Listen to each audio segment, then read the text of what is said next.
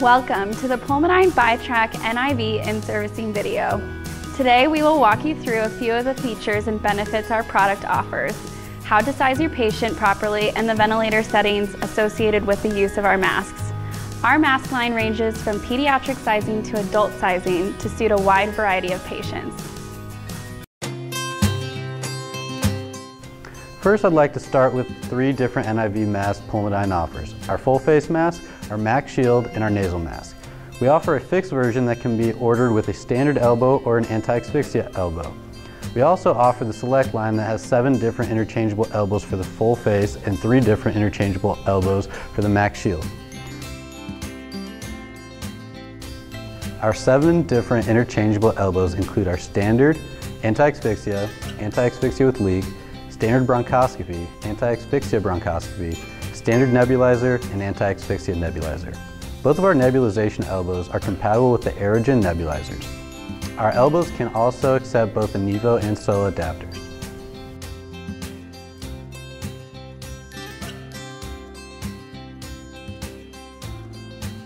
For the Select line, the interchangeable elbows on our adult line connect and disconnect with a friction fit. When you remove the mask from the packaging, you will notice that the elbow is disconnected in a small plastic bag located inside of the mask. To connect the elbow, remove it from the plastic bag and press it into the hub of the mask. You will notice that there is a shelf within the hub which acts as a stopping point. Simply press the elbow into the hub until it is flush with the mask. You cannot press it too far. To disconnect the elbow, simply grasp the hub, turn and pull the elbow out. We recommend that you fit the elbow on the mask before fitting it onto the patient. Our interchangeable elbows on our pediatric line offer a bayonet-style locking mechanism. When you remove the mask from the packaging, you will notice that the elbow is already locked in place. To disconnect the elbow, grasp the hub, twist the elbow counterclockwise, and remove the elbow from the hub. To connect the elbow, find the 2 adapter bayonets, insert them into the grooves of the hub, and grasp the hub while turning the elbow clockwise until it clicks into place. Another great quality of our masks is that they are manufactured with 2 main components, silicone and polycarbonate. The forehead pad and the cushion of the mask are made with silicone to make it easy to wipe clean. A unique feature of the full face mask and nasal mask is our Omni Clip. This material is made out of a super tough nylon.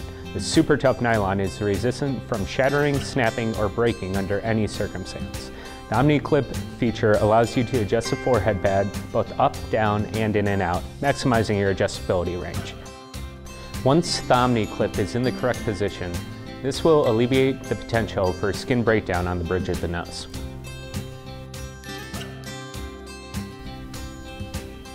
The Pulmodyne full face mask has a dual lip style cushion. The benefit of a dual lip cushion is the fact that the mask will float on the patient's face. When sized properly, this will help in avoiding unwanted pressures and unwanted leaks. Our headgear itself was intended to keep both the clinician and the patient in mind. Our headgear comes with 2 sets of velcro, which allows you to size the majority of your patients, even patients with smaller heads. If you happen to lose a clip for whatever reason when sizing your patient, you do not need to get a new mask. You can simply insert the velcro strap through the mask loop. Our clips offer a stronger, sturdier grip to the mask, a necessary twist-off removal style, and an audible click when attaching the clip to the mask. In order to attach the clip to the mask, align the clip with the bar and press down until you hear a click. This means the clip is properly placed on the mask. To remove the clip from the mask, grip the clip with your thumb and index finger and twist clockwise. Next, we'll talk about our MAC shield. The MAC shield comes in 5 different sizes: extra small, small, adult large, and extra large. This mask is very easy to size. It is convenient to use in the ED when you need to get a mask on the patient as soon as possible. For your adult population, the adult large size will fit roughly 80% of your patients. One thing patients like about the MAC shield is that it actually makes them feel less claustrophobic. The main benefit of the MAC shield is that it helps in reducing pressure ulcers that could form on the bridge of the nose. We recommend having the patient alternate between a full face and a MAC shield in order to prevent skin breakdown in that area. Our extra small, and the small adult sizes are great for your pediatric population. We offer a bonnet-style headgear on the extra small and extra small mask to offer better patient fit. Now that you understand how to properly fit your patient, let's review how to set up your NIV mask on the V60 machine, manufactured by Philips. Please note that these results have been tested and approved by Pulmodyne. The ventilator most commonly used in conjunction with our NIV mask is the V60, manufactured by Philips. The V60 has certain leak compensation settings that are pre-programmed into the V60. These pre-programmed settings are found by selecting Menu and Mask Port. From here you will have a choice of what mask ET selection you would like to choose. The options are ET, Trach 1, 2, 3, 4, and Other. In order to show patient leak, which only displays the leak coming from around the cushion itself and subtracts the leak coming from the exhalation port built into the circuit, you have the option of selecting comparable settings for the Philips mask. Our nasal and full face mask would be comparable to the number 1 setting, and our max shield would be comparable to the number 2 setting. After you select the appropriate mask ET selection, click Accept. You will then have the choice of what exhalation port selection you would like to select. The options are Whisper Swivel, DEP, PEV, Other, and None. If you are using our Pulmodyne circuit with exhalation port built into the circuit, the comparable settings to a Philips circuit with exhalation port would be DEP, which stands for Disposable Exhalation Port. After choosing the appropriate exhalation port selection, click Accept. The reason you would select settings that are comparable to Philips is if you want your staff to see patient leak, which accounts for leak only coming from around the cushion. Patient leak can compensate for a leak rate of up to 60 liters per minute.